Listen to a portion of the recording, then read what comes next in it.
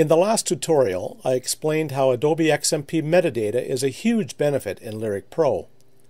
I also touched on how I could use the headshot to retrieve a team logo as well.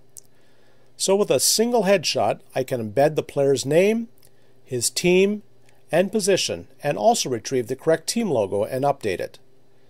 Now you can start to see the real power behind Adobe XMP and Lyric Pro. Okay, here is how I'm doing it. There is a hidden text template at the bottom of this scene graph. I have it colored gray as well to help hide it. Let's turn the layer on and see what it says. The text template is labeled Team Logo, and I also have a 2D bitmap of the team logo in the scene graph, and it is labeled Team Logo as well. Looking at the 2D object template of the headshot and clicking on metadata, you can see that I have associated the team logo with the text template named Team Logo. But remember that I have the text hidden. I did this because I'm going to use the information to get the team logo, but the text field is not intended to be visible in the scene. Okay, so are you confused? No, there's no need to be. One of the huge strengths of Lyric Pro is the ability to associate Visual Basic scripting to scenes. Yes, this is where you might have to know a little bit about writing scripts, but Lyric's help menu gives you a lot of insight and some examples you can use to help you get started.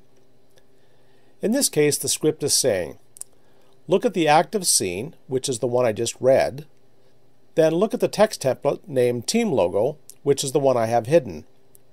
Then it says, take the content of that template and add it to the end of the path, which is Drive I, in a folder called Lyric Training, Images, Sports and Team Logos, and then the end of the file is a .tif. So the macro actually looks at the text template and says that it needs this team logo, and then swaps it out in the scene graph with the object named Team Logo. So how do we associate this macro with the scene? Copy the text from the notepad and do a special record by clicking the Control plus the record key, and this menu appears. Click on the radio button labeled Message with Options, and make sure the embedded macro is checked, and paste the macro into the window. Then press record. This macro is executed on the read of a scene, so I can simply change to a new headshot and record the scene. Then when I recall it, the logo is changed to the proper one. There you have it, a simple drag and replace of this single headshot, and the team logo, player name, team name, and position are all updated. The power of Adobe XMP and Lyric Pro for sports. Change this and make some election scenes, and you can see how powerful it really is.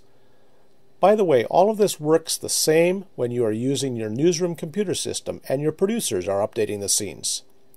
You will have no worries about spelling the name of a foreign dignitary and adding the correct country flag anymore.